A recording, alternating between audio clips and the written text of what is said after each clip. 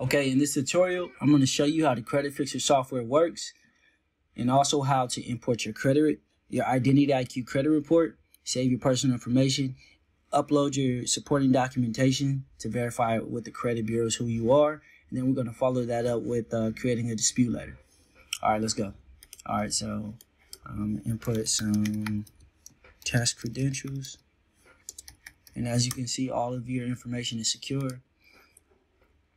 Go ahead and click test. Now this typically only takes about 10 seconds, and essentially what it's doing is making sure that your Identity IQ username and your Identity IQ password is correct. So let's give it a second, and there it is. It's good. So now we know that we should be able to refresh our report. So now what's going to happen here is that Credit Fixrr Software is going to pull in your Identity IQ report from all three credit bureaus, and it's going to analyze your entire report across each bureau and find every negative item or derogatory item on these reports, and it's going to store it in the Credit Fixrr software, so you won't have to worry about which negative or derogatory items you need to dispute.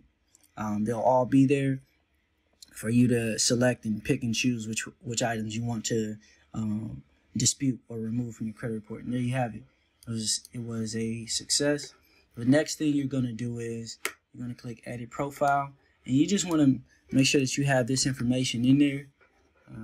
Go ahead and select because this information is going to automatically be placed into your dispute letters, so you won't have to worry about having to type your name in Word document ever again and do it 3 times. So the next thing we're going to do is, and you can, I guess I'll put a dummy birth date in there and a dummy phone number. Okay. The last thing you want to do is, last bit of configuration you have to do is upload the supporting documentation.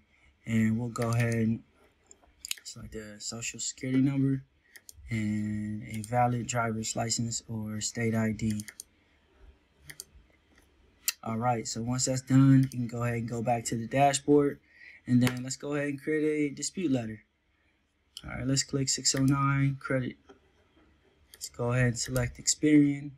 Let's do a bulk dispute letter, and let's go ahead. This is a preview, and let's go ahead and click export to PDF. Go ahead and click that, open it up. There you have it. You have your Experian Credit Bureau letter number 1 that you created today. It has your name, Hey Credit. Just gives you some instructions on what to do. It has the actual address of Experian. And on the second page, it has your dispute letter all ready to go, ready for you to send out. And that's how simple it is to create dispute letters with the Credit Fixrr software.